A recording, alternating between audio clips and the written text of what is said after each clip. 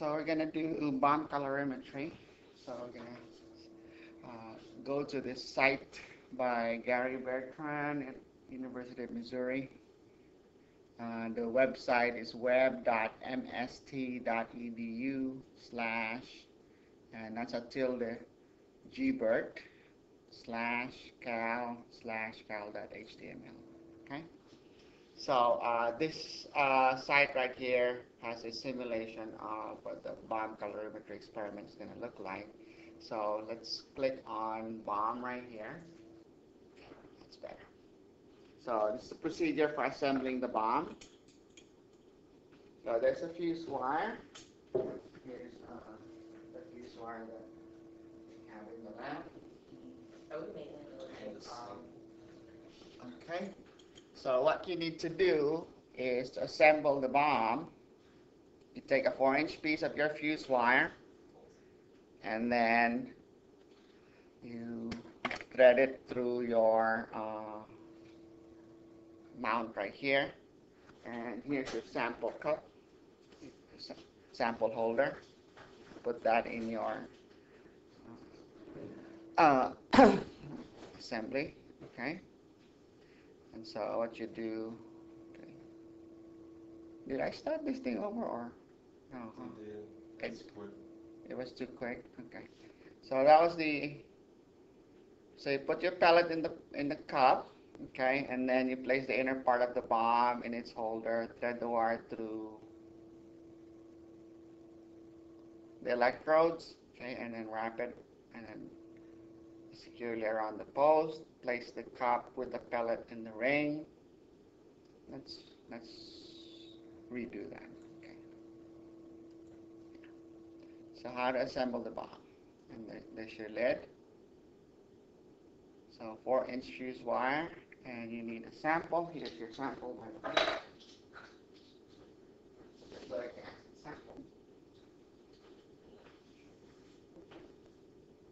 So it's in the pellet form.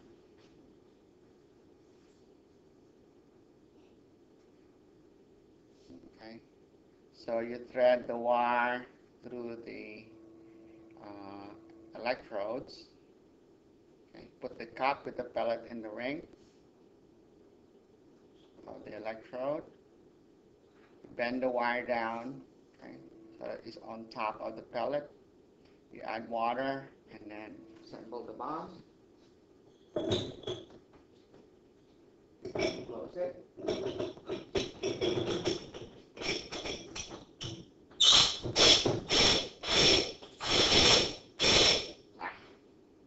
Let's just pretend that that's completely sealed. All right.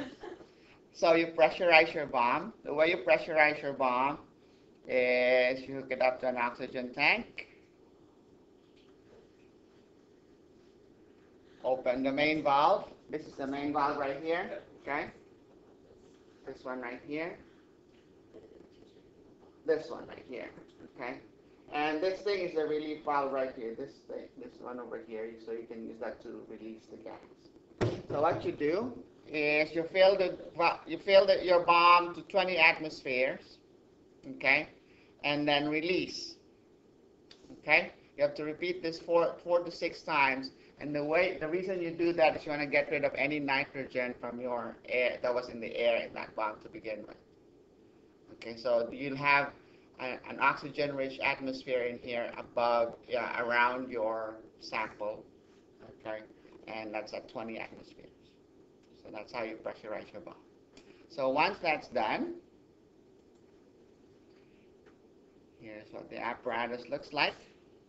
Okay, so this is where you put your, okay, so this is the bucket where you put the bomb. So you put the the bomb in the bucket, okay, and here I have the, what do you call this? These things that you can use to lift the bomb, okay. When you put it in the bucket, you'll notice there's a notch at the bottom, okay. So you line up your bomb with that notch there. And so this handle for the bomb works just like a testing clamp. Squeeze it to release, okay? So make sure it's secure. So you put your bomb in your bucket, right? And then, so let's click on proceed here. So put the bomb in the bucket. See that? It's not right at the bottom. And then what you do next? You put it inside the shell right here. Okay. Put the bucket inside the insulated shell, and then just verify that the assembly fits. Okay.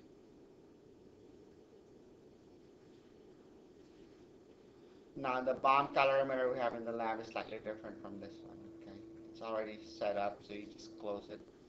And then what you have here is you pour 2 liters of distilled water into your bucket. Place the bucket in the shell again,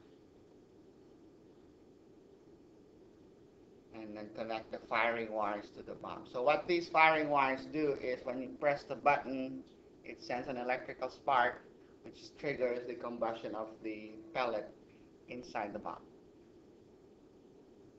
Okay? So set it up, and then once you're ready to start your reaction, you just hit the red button, and that will send an electrical spark and cause the reaction to occur. So when that reaction happens, when you do that reaction, so that ignition right there, and what will happen is the temperature is going to rise. Ignite, temperature going to rise. You monitor the temperature versus time. Okay, and that in essence is what you do when in a bomb calorimetry experiment. So let's do a simulated run here. So let's choose a sample. Okay. Now in bomb calorimetry, the first thing you need to do is do a standard run, and your standard run uses benzoic acid. Okay, so you burn benzoic acid. If you look at the bottle of benzoic acid that I gave you, you'll see that it has a known delta H. It has a known delta H of combustion. What's the delta H combustion given? I mean the heat of combustion, not delta H. Delta U of combustion. Isn't it 26.45? 26.453 Yeah. kilojoules. Yeah, kilojoules. Okay. Now the one that he has up here is 26.425. Right. And not only is every time you do a run, okay, that wire is also going to burn. Okay. So how much heat is generated by burning of your wire? Part of your wire is going to burn. So what you'll need to do after your experiment is you're going to look at the wire and you're going to weigh it. So you're going to weigh your wire before and after. Actually, you can just measure the length of the wire before and after, because you'll notice your wire has a value of how much heat it generates per centimeter. So you can measure the length before and after. And so what number do you have for the one we have? 1,400. 1,400 calories per gram. Okay, let's see if that matches up with this number here for iron wire, which is 58 joules per gram. So what should that be? 1,400 calories per gram. What's a calorie? 1 calorie is 4.184 joules, right? So multiply that by 4.184. So 58 joules per gram. Okay? So that's the amount of heat that is released when your fuse wire is burned inside the bomb. So in a standard run, you would know how much heat is generated. Okay? So what's the purpose of the standard run? The purpose of the standard run is to determine the heat capacity of the calorimeter and its contents. So C is the heat capacity of the calorimeter and its contents. So if you look at your handout right here, I give you a summary in your data sheet. Okay, the heat released by the combustion of the sample plus heat released by the combustion of the wire is equal to negative C delta T. Okay? So Q here is negative. Okay, it's an exothermic reaction. Okay, delta T is going to be what? Temperature is going to rise, right? So delta T is positive. So in the standardization run, what are we looking for? Right here, the heat capacity of the calorimeter and its contents. Okay, so delta T, you measure that from your experiment. And this is known, heat of reaction due to the combustion of the sample. And Q of Y is the heat of reaction due to combustion of the fused wire. So in a standardization run, your goal is to determine the heat capacity of your calorimeter and its contents. So what's our formula for C based on this?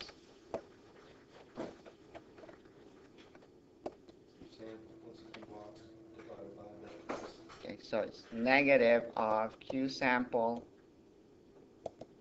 plus Q wire divided by delta T.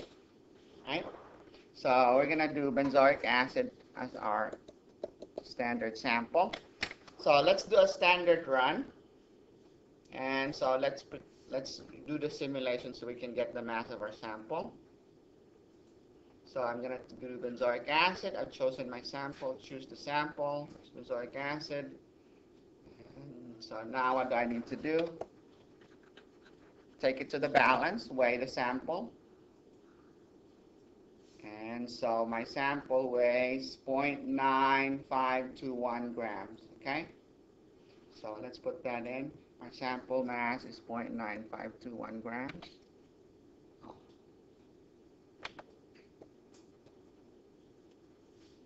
Okay, 0.9521 grams.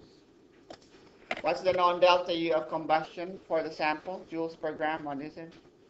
We're going to use his number, okay? So, what was the number? With your filling out right now, we're filling out on our paper, or we're doing a different? Just go ahead, follow along. Okay. So constants, 26,425 joules per gram. Okay. So 26,425 joules per gram. Now, is this positive or negative? Should be a negative number, right? So that's joules per gram, because that's an exothermic reaction. So what's our Q for our sample? If we know the mass of our sample and we know Q joules per gram, what's the Q for our sample?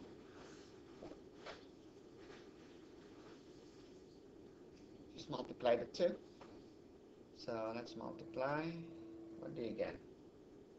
9521 times 26,425. That's how much?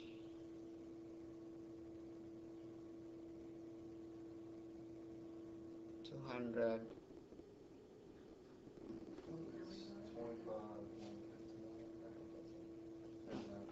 0.9521 times 26,425. You forgot the point. Okay. So it's 25,159. That should be close to 26,000 since 0.9 is almost 1, right? So negative 25,159. Negative 25,159 joules. Now, how many sig figs should I have? Only 4, right? So this is my last sig fig right here. I'm just going to keep that extra digit there. Okay, so my last sig fig is the 5.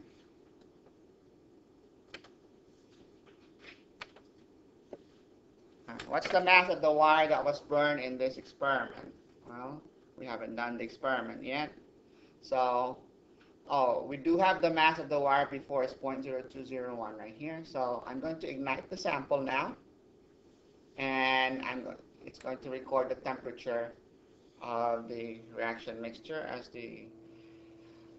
after ignition. So ignite the sample and you'll see the temperature increases. Okay, so you monitor the temperature over like a 5-minute period before you actually ignite. You give your sample time to equilibrate. Okay, so ignite it at the 5-minute mark, and then the temperature goes up.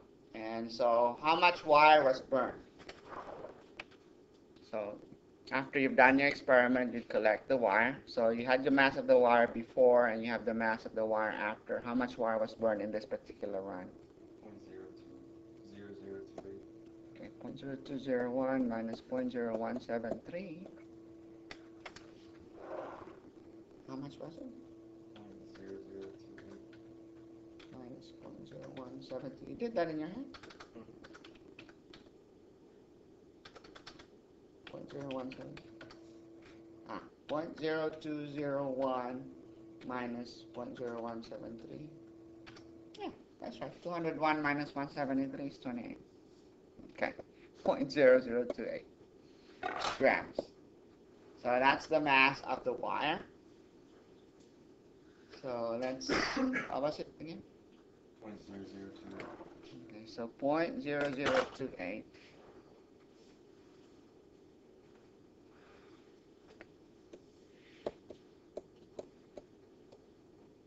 Okay. What's the known delta U of combustion for the wire? What was it we calculated? 5858 joules per gram? Okay. Yeah, 5858 joules per gram. So this one is 58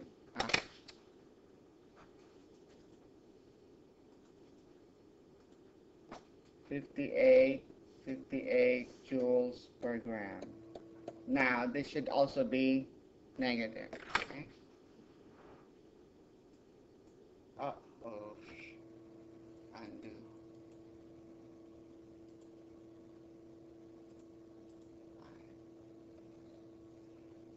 Alright, so now what's Q for my wire?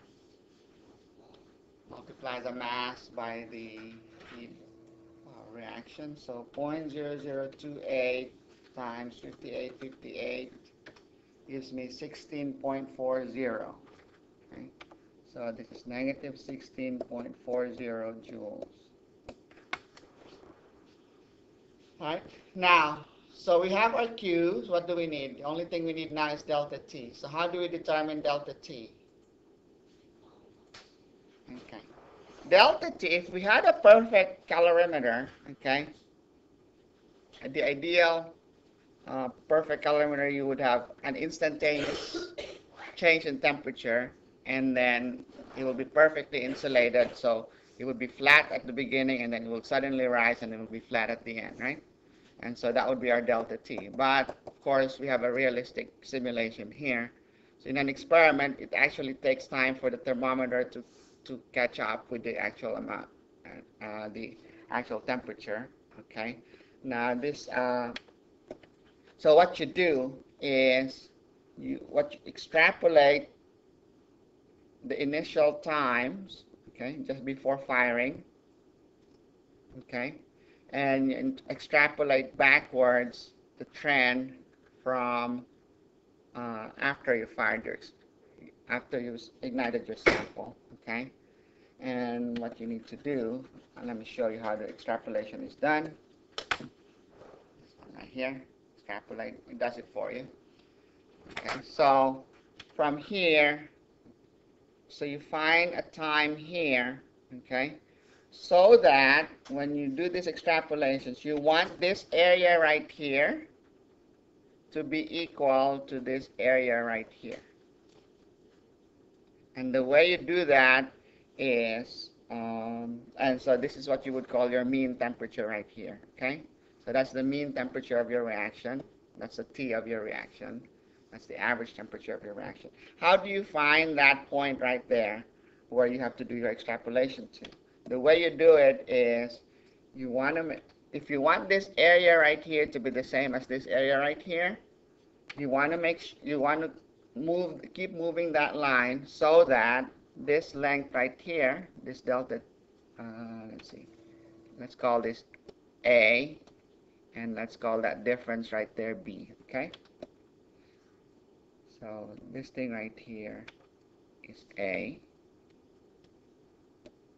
and this thing over here is B. You want the ratio of A to B, okay, to be 63 to 32.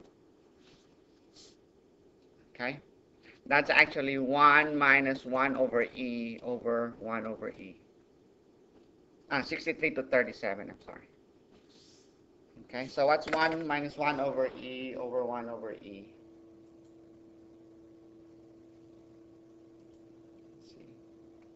pull up MathCAD.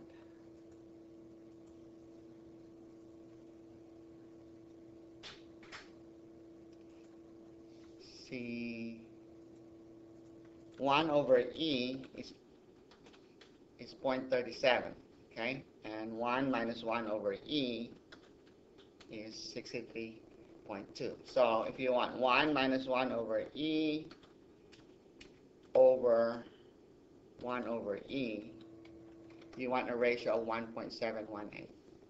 Okay? So what you need to do is, if you plot your data on Excel, you're going to have to play around with where you're going to be extrapolating the initial and final temperature so that the ratio, okay?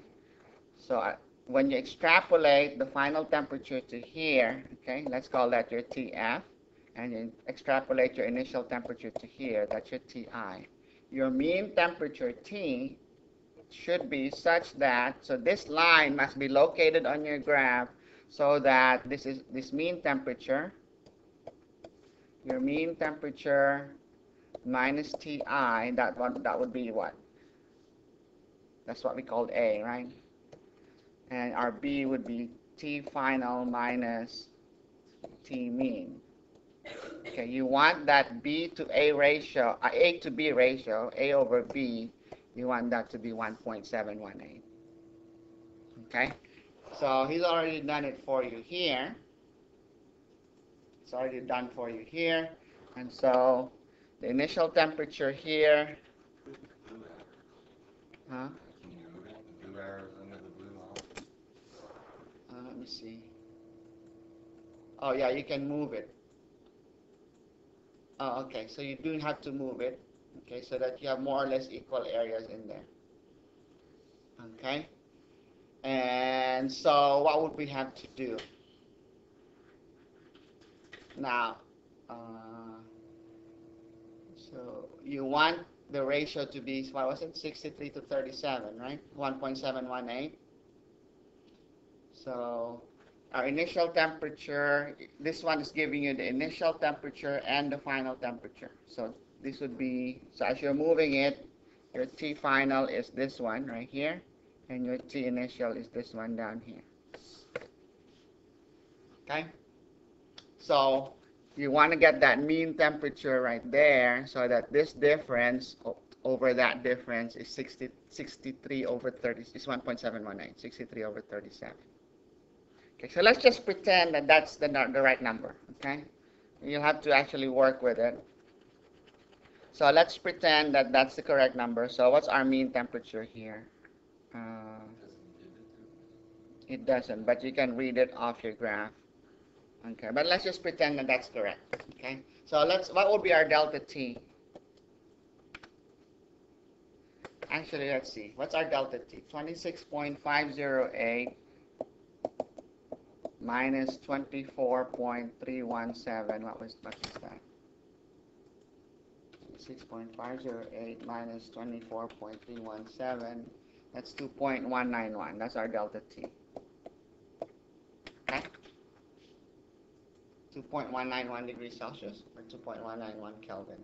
What is our mean temperature? Assume, it doesn't look right, huh? That area's too. The top needs to be bigger. If this was correct, what would have our mean temperature been? What would have been our mean temperature?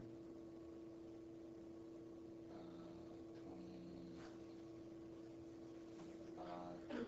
So you're going to say, let's do that on MathCAD. Let's do, what was our T final?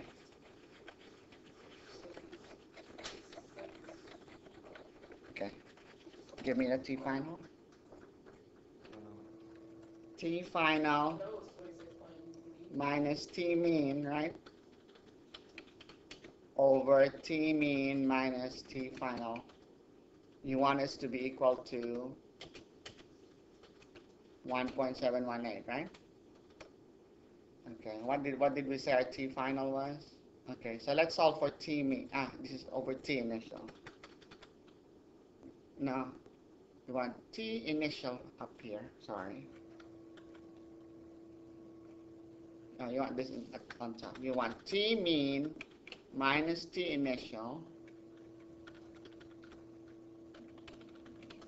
over T final minus T mean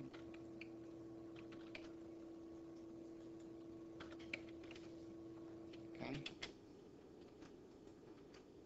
You want that to be equal to 1.718, right? And just okay. So T initial, T mean, and T final. So you want T mean minus T initial, that's your A, right?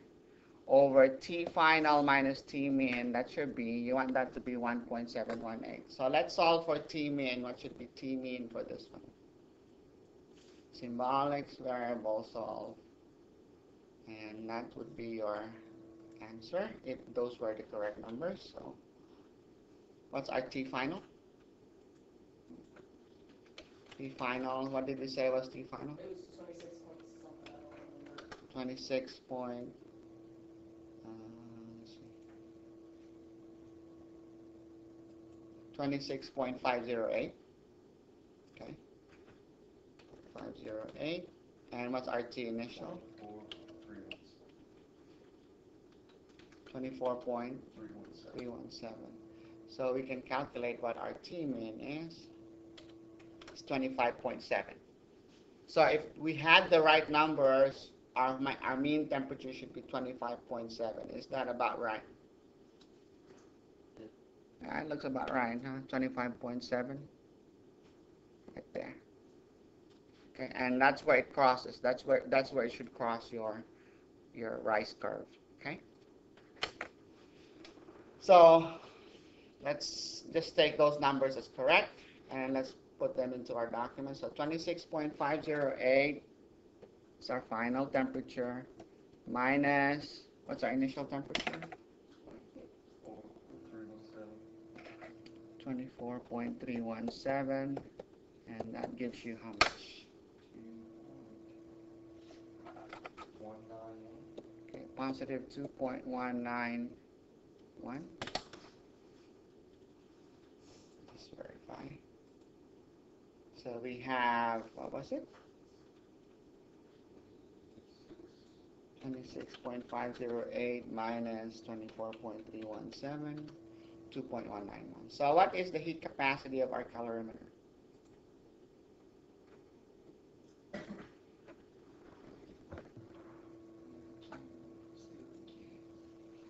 Negative of the sum of the two Q's divided by, so it's going to be, okay, so negative of negative 25159, okay, plus negative 5858, negative 16.4, I'm sorry.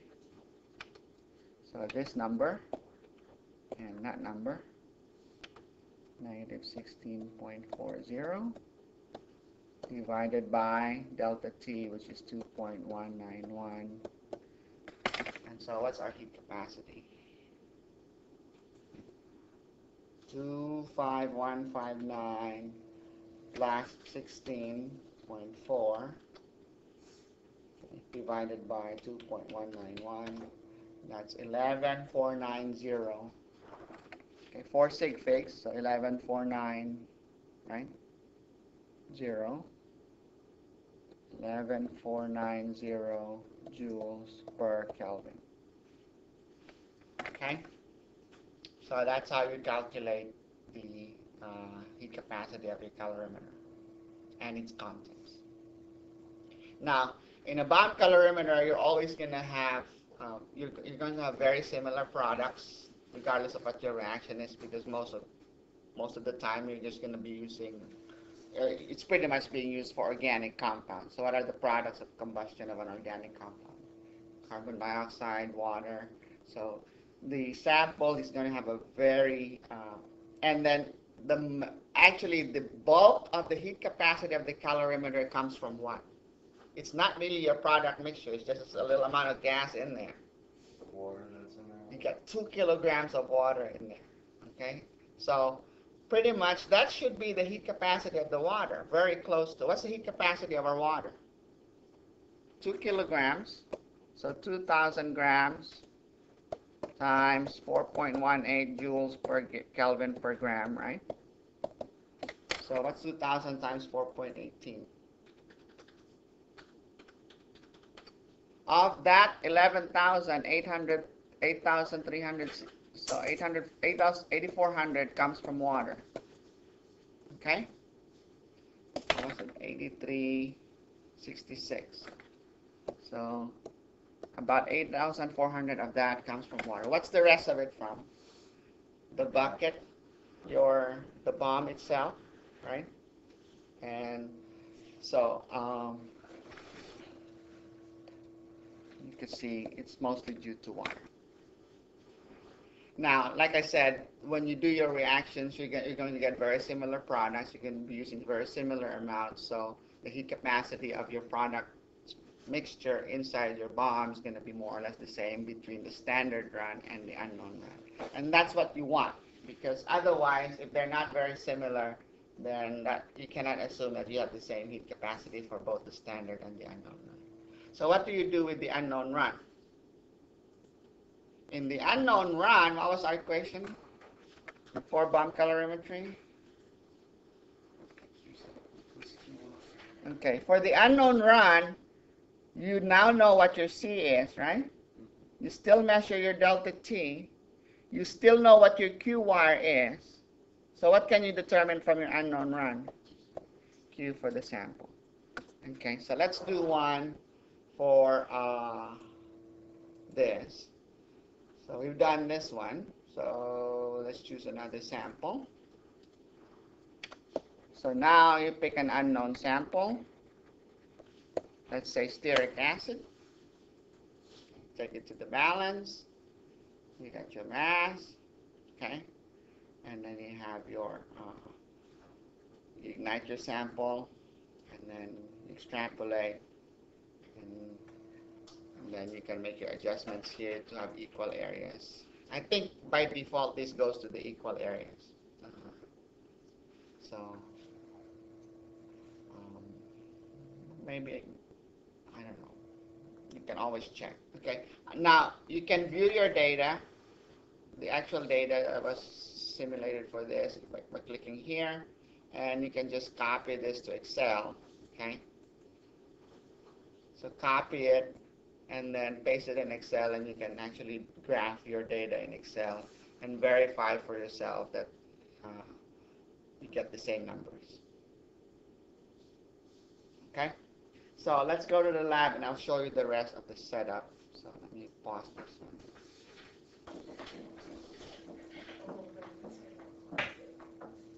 All right, so let's recap. How is our adiabatic calorimeter different from the one that's illustrated here?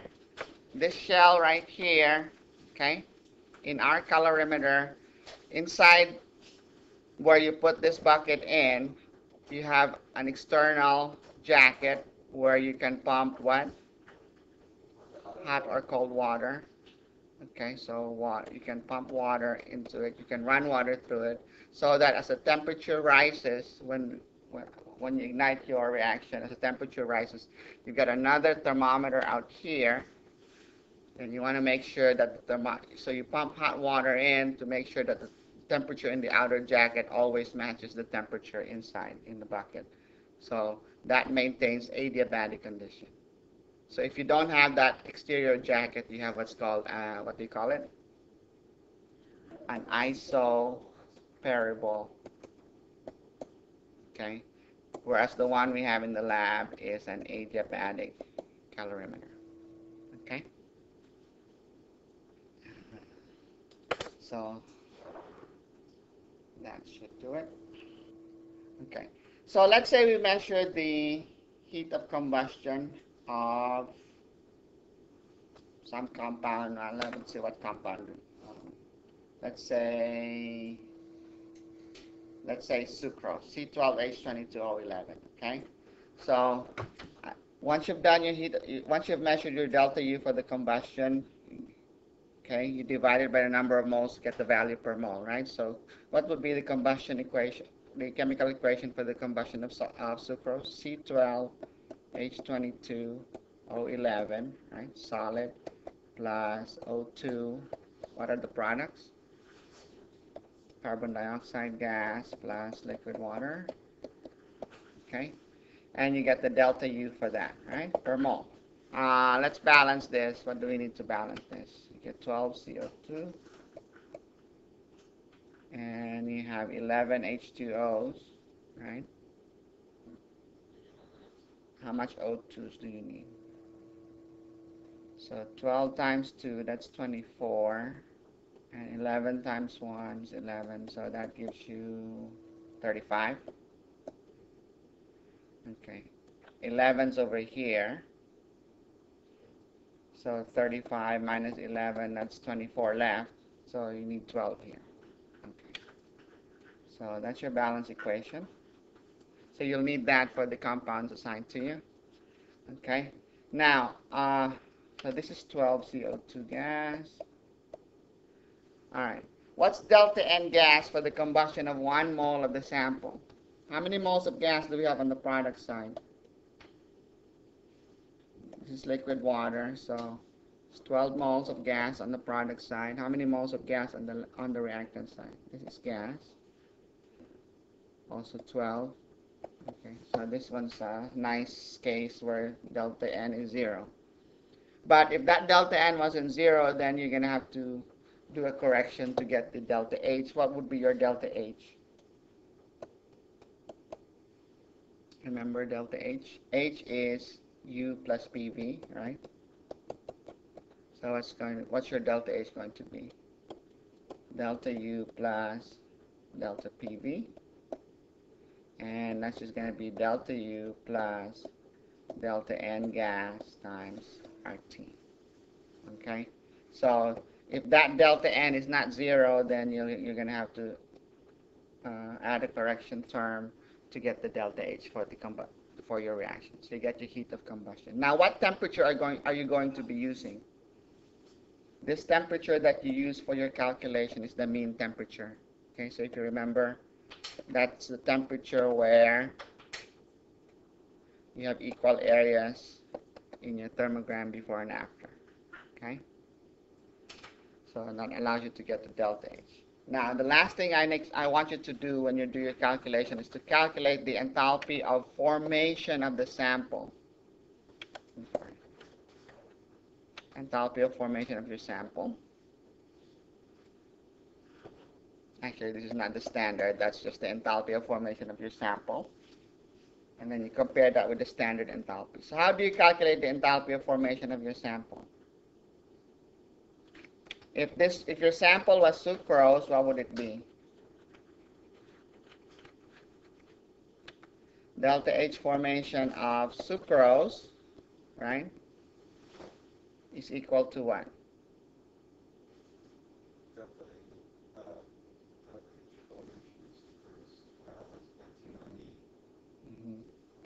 It's products minus reactants, right? So delta H combustion, that's the experimental value that you're using, right? That's for the overall reaction, is equal to delta H formation of CO2 gas times 12, right? 12 moles, plus delta H formation of liquid water, multiply that by 11, minus delta H formation of O2 gas, 0, minus 12 times 0, minus delta H formation of sucrose. Okay, which of these did we determine experimentally? This one, right? CO2, this one you need to look up. Water, you need to look up. So what can we solve for? Delta H formation of sucrose. Okay? So this is how you can build a table of delta H formation of a variety of compounds. You just run a series of these compounds in a bomb calorimeter, get the heat of combustion, and from all of these heats of combustion, as long as you know the delta H formation of CO2 and liquid water, CO2 gas and liquid water, you'll be able to get the delta H formation of your sucrose. Okay? So you'll need that for the compounds assigned to you. All right. So